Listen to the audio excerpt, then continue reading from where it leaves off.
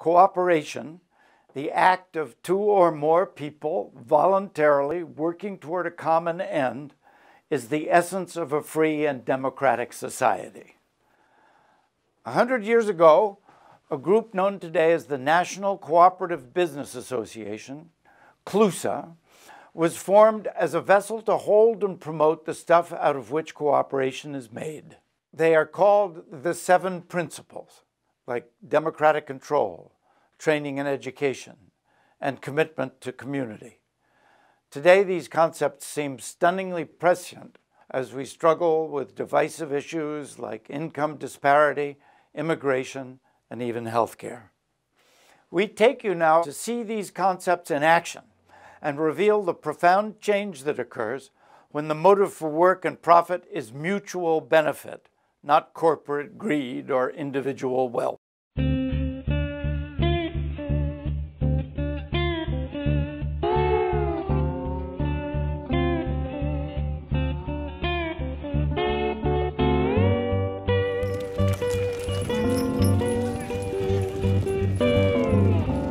It's such a wonderful time here in Marks, Mississippi. The Blues and Muse Festival is going on, and it is the celebration of Martin Luther King's journey from Marks, Mississippi to Washington, D.C. And Helen, I'm so excited to be here on behalf of the National Cooperative Business Association to help celebrate this very momentous occasion.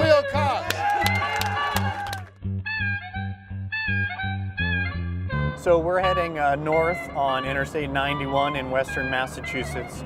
Hi everybody, I'm Sarah from the National Cooperative Business Association, CLUSA International, and I heard that this game pretty much describes how cooperatives work in the funnest way possible. Cooperative was a project that I had started in college. It was supposed to be like a 30-minute scenario about like how co-ops work and what it's like to be in one, and then it kind of spiraled out of control into a game.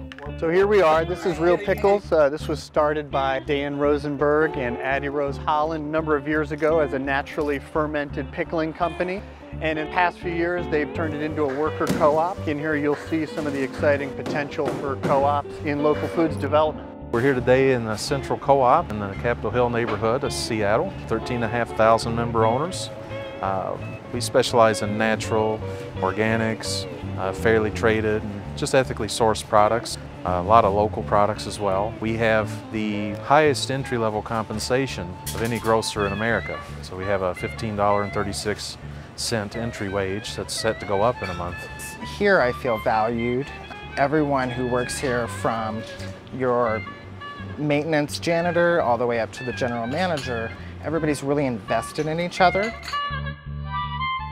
The biggest difference of working at a co-op versus a bank is 100% of the focus of the organization is on serving the member.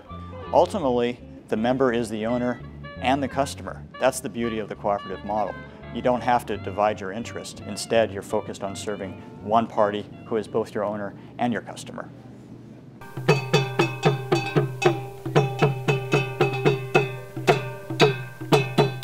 We have 22,000 very small farmers creating some of the world's finest and most expensive coffee, going into over 30,000 cafes worldwide. The best part of the story is that this is a cooperative. It's not just about individual coffee farmers. It's about farmers coming together, using better practices to be able to impact the broader community in education and health. That's the best part of the story, because they're able to brew such high coffee, sell it at such high prices.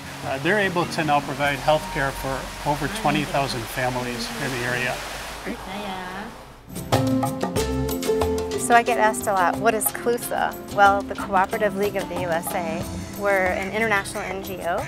We're focused on sustainable agriculture, food security and nutrition, natural resources management.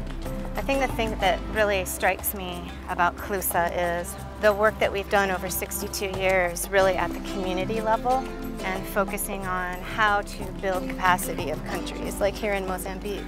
I think it's also important to note that these farmers also have the ability to then self-govern and to form clubs and different groups that can help them, and that's kind of the beauty of the co-op model, that they're able to kind of do these things on their own.